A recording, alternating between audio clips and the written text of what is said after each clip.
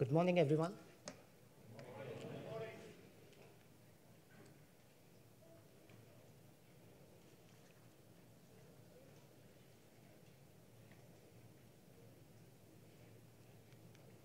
Okay.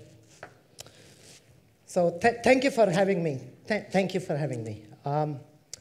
Today, I will keep it very simple.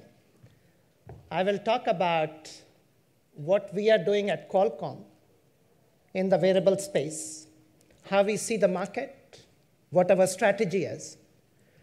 But then most of the time, I'm going to talk about what our customers are doing to accelerate the wearable segment, wearable opportunity, how they are taking our technology and innovating on top of it.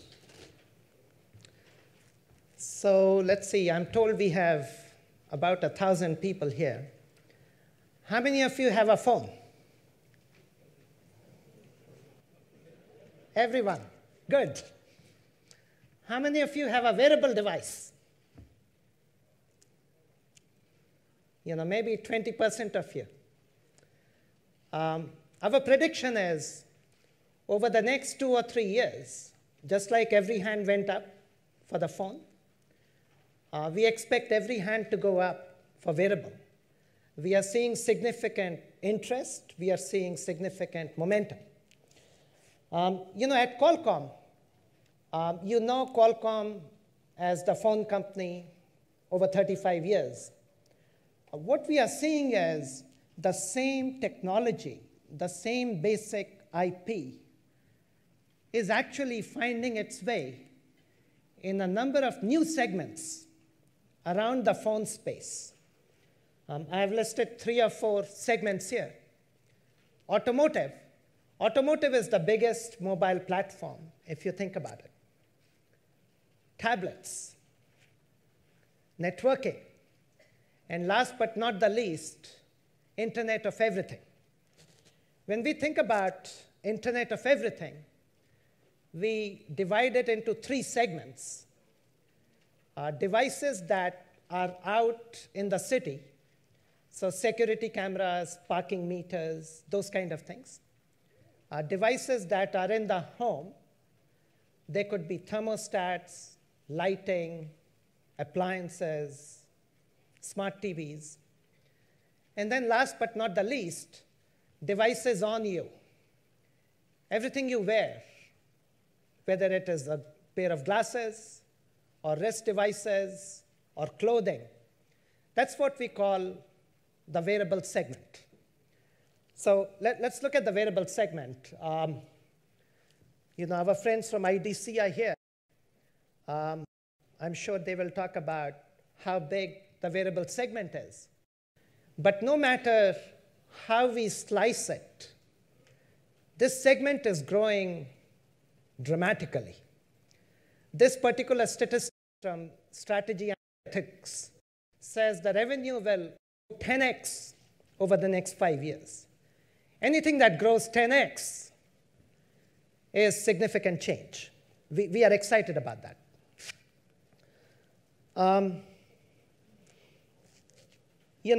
I have 3 or 4 phones, but I'm not a typical person. Most of us have 1 phone.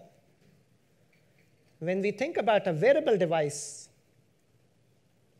I expect each one of us to have multiple wearable devices. Today, I'm wearing 2 watches. One is from LG, and one is from Samsung. I wanted to maintain the balance. I'm wearing a couple of trackers. This is the Microsoft Band. This is the Jawbone.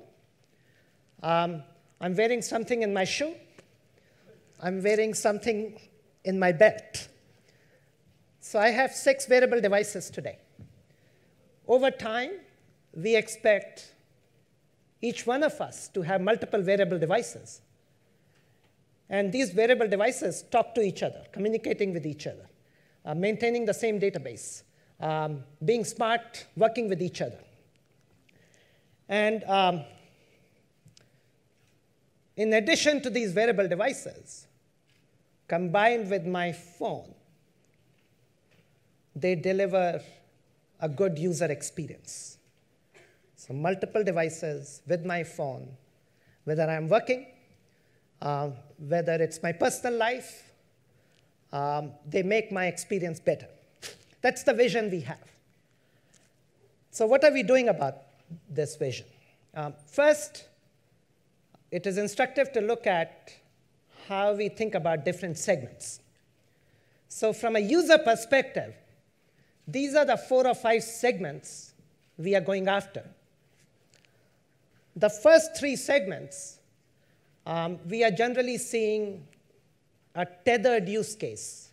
Tethered in this case means my watch has Bluetooth and Wi-Fi, and it communicates to my phone with the cloud. And then we are seeing connected use cases across the board. What that means is my Samsung watch has a 3G modem. When I have my phone with me, it uses the phone to connect to the cloud. But when I leave my phone behind, when I go for a run, it still works, still keeps me connected. It still keeps working for me. The segments we are seeing, fitness and health. I'm glad we have Marco here from Polar. Polar has been an innovator in the fitness space. With new technology coming in, with a range of apps coming in, we think we are about to go to the next level with a 10x kind of disruption. Young adults, all of us have phones. We want to be always connected. Things like smartwatches are helping you do that. We are seeing a lot of action in the enterprise space. I will talk more about that. And then last but not the least, we are seeing kid watches and elderly watches gain a lot of good momentum. What a kid watch does is it allows me to know where my 5-year-old daughter is. She can call me anytime. If she leaves school, I get a text. So we are always connected. These are the 5 segments we are targeting. From a device perspective, we are looking at these 4 segments. So starting from the bottom, body sensors, things that you wear. Number 2, smart trackers, these kind of bands. Number 3, smart watches. And number 4, the glass segment. I'll touch on each one of these. Let's start with body sensors. When we think about body sensors, it is a single-purpose device. It could be a heart rate monitor. It could be a pedometer in my shoe. It could be something to track one of my vital signs, very targeted, highly precise, always on you. The battery life is 1 month or longer. You live with it, you sleep with it, you breathe with it. Devices like that make you healthier, fitter, and improve your life. We are seeing a lot of interest in this space. The second segment is smart trackers. The Microsoft band based on Qualcomm Bluetooth is a good example of that. In addition to body sensors, it has a good size screen. So it also gives me notifications on things I care about. It enables me to be a quantified self, enables me to quantify my sleep, and then improve on it. The third segment are smartwatches. There has been a lot of attention in the watch space over the last year. I will talk more about this. We are seeing watches in 2 or 3 categories: the tethered watch, the connected watch, and then the kid watches. with Android Wear, for example, you are seeing more and more applications, more and more ecosystem efforts driving the momentum in this space. And then last but not the least, the smart eyewear segment. There are two kinds of smart glasses. One is the head-mounted display. The glasses you use for movies, games. And the second kind of display is a see-through display. Using this, I can be driving my car, and in my peripheral vision, I get important notifications, or I'm getting turn-by-turn directions. So I don't have to look down at my dashboard. This makes my driving smoother.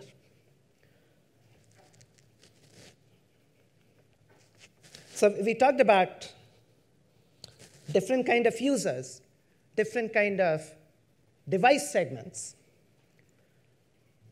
At the end of the day, for any of these devices to be successful, they need to have some basic ingredients. In this simple chart, I'm showing first the foundation has to be right. Different segments require different kind of performance. The performance requirement for a body sensor is very different from a performance requirement here. So you need to be able to pick and choose the right CPU, the right MCU, the right graphics, the right sensors, the right audio, and so on. Then we have what we call 4 pillars in the wearable space. Thin and light, size is very important. These things should disappear in my body. Number 2, power, power, power. Battery life is very important. Number 3, these devices need to be always on.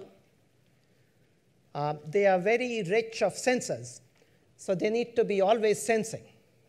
Always on, always sensing is imperative.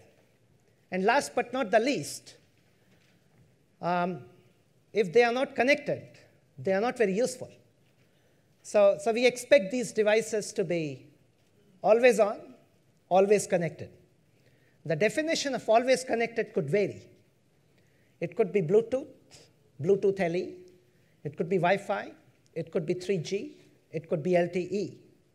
It could also be GPS. It could also be NFC.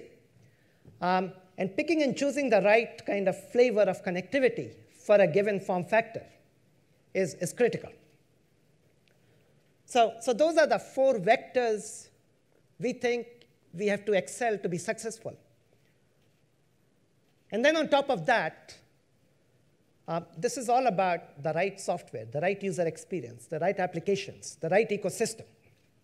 So this is how we think about when we think about what is a successful wearable device.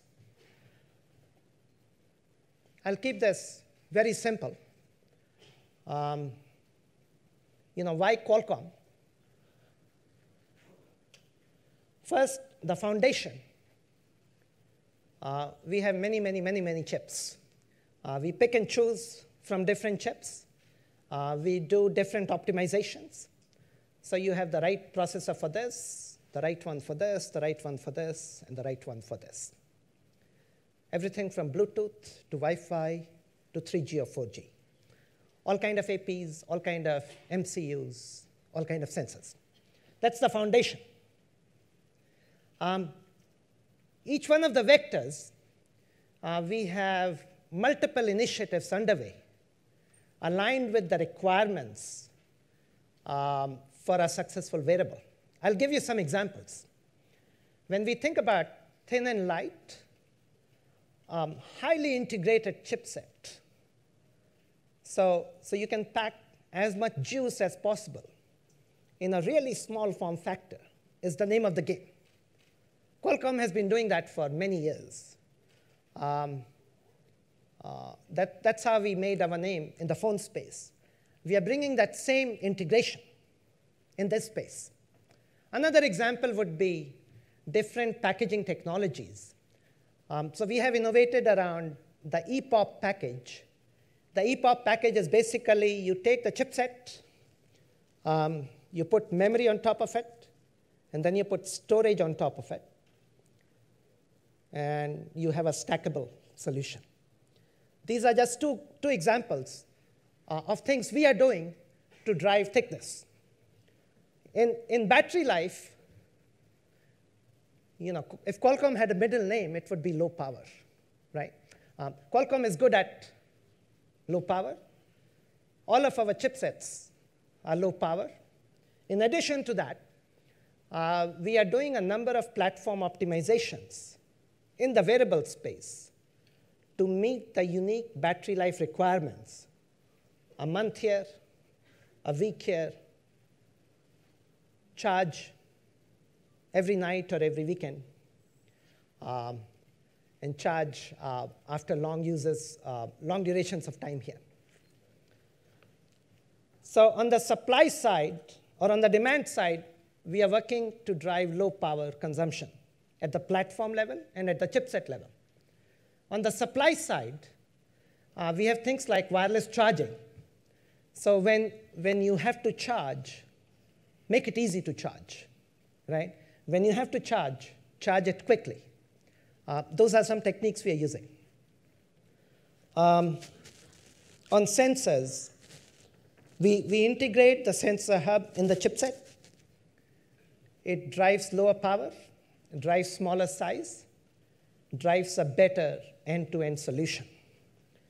And then last but not the least, always connected. We are integrating all of these technologies in our chipset. So you have it when you need it. Our chipsets come with Wi-Fi, Bluetooth, GPS, 3G, 4G. Most of the time, maybe you're working on Bluetooth. But if you leave your phone behind, you go to 3G or LTE. The other point I want to make is, we pretty much work with everyone on the software side. We have products shipping based on Android Wear, on Tizen, on LG OS, and also on some of the RTOS platforms like Brew. So the ecosystem is thriving on the Qualcomm silicon and Qualcomm-enabled platforms. So enough about Qualcomm. Switch gears, talk about our customers. We have many devices shipping. Last count, we had 20-some devices shipping in 30 countries. This is just over the last 9 months or so. Many more products under development, everything from a glass to a watch to a tracker. What I'd like to do is take a few examples and talk about what our customers are doing to innovate on top of Qualcomm technology. Maybe the first example I'll take is a kid watch.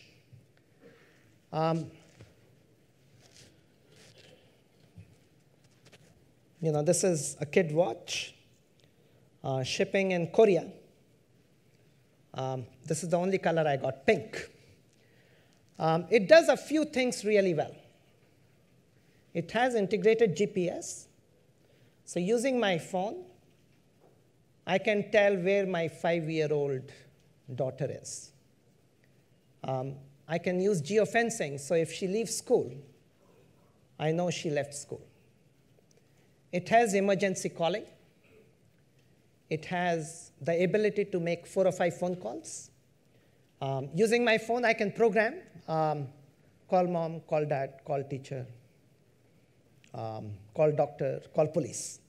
So I cannot give my phone to my 5-year-old daughter, but I give this to my daughter, and I know where she is. She can always reach me. And then it has some fun and games, so she likes wearing it most of the time. We are seeing a lot of interest in this space. They are connected. Very simple use case. They find it fun. And one of our customer partners, Infomark, just over the last 9 months, they have introduced 2 different versions based on our technology, now available on different operators in Korea, but also getting ready to export outside Korea. So a lot of interest in the kid watch category. Next segment I would highlight are the Android Wear smartwatches. It is surprising to believe that Android Wear was launched only about a year ago, actually less than a year ago. And today we have many Android Wear watches shipping. Almost all of them, most of them, are based on Qualcomm technology. What an Android Wear watch does is it brings the Android ecosystem to the convenience of your wrist. It does not mean it's the same application, does not mean it's the same functionality. The UI is changing, how you interact with it, the paradigm is changing.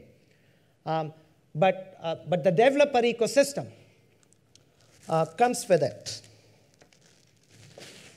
I'm running short of my pockets, but maybe the one I would highlight, this is the Asus ZenWatch 2.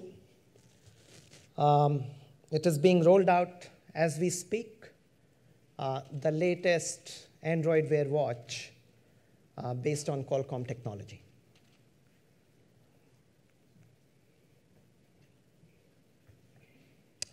You have seen other products from Samsung, from LG. I'm wearing the LG Urbane. It's a beautiful watch. I like it a lot. I have to wear both of them, though. So a lot of interest, a lot of momentum in Android Wear. Next, in the wearable space, all of the established players are innovating, but we also find a number of new players jumping in. This company, Blocks, it is run by a couple of students going to college in London. And they had this brilliant idea. They said, we don't wear the same clothes every day. People don't like wearing the same watch every day. So what if we made the watch modular? What they're doing is, there is the core, and then there are different blocks. So you could have a block for a battery. You could have a block for heart rate monitor. You could have a block for maybe a second screen. And they are innovating with an architecture like this. We at Qualcomm are very excited about this innovation, about innovations by smaller companies coming from the startup space. We are supporting Blocks. Today we are announcing that the first watch they're working on is based on Qualcomm technology. And you will hear more about it over the next few months.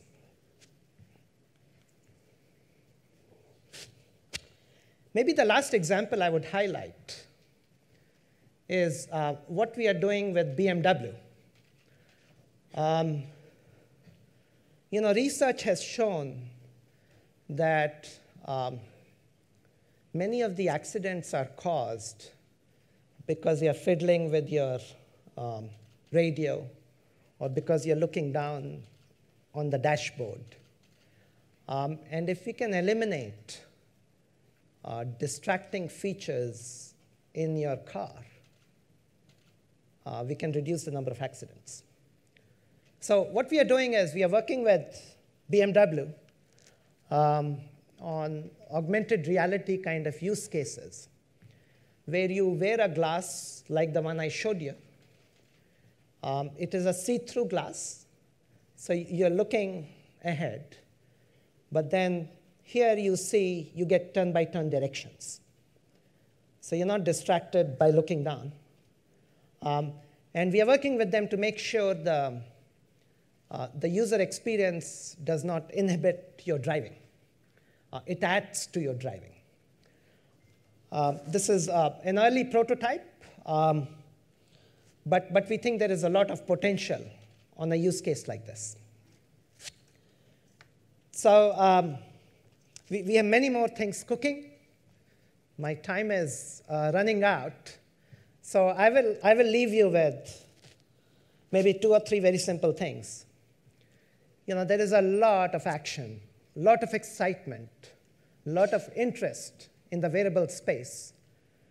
The first and most important thing to focus on is how will it improve my life, personal life, work life. What is the use case? Why should I wear a device like this here or wear a device like this here? Focus on use cases may be the most important thing. Products come later. That's how we approach any wearable product. That's how we approach any wearable segment. So first, focus on the use case. Second, wearables is not one product. Wearables, by definition, are diverse. They come in different shapes and sizes. Today, we are seeing wearable products in these 4 categories: glass, smartwatches, trackers, and body sensors. We think this is just the beginning. We will see hyper-segmentation, and we will see more kind of segments emerge. Last, at Qualcomm, we are focused on these 4 vectors: size, power, sensors, connectivity. We are innovating around each one of these.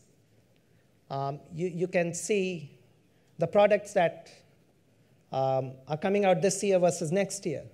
You will see visible improvement on each one of those vectors. And at Qualcomm, execution is the name of the game. We know how to execute around each one of these vectors. And of course, working with the ecosystem, the software ecosystem, Android Wear, Tizen, LG OS, and a host of RTOSes. Let me stop here. Thank you very much for listening.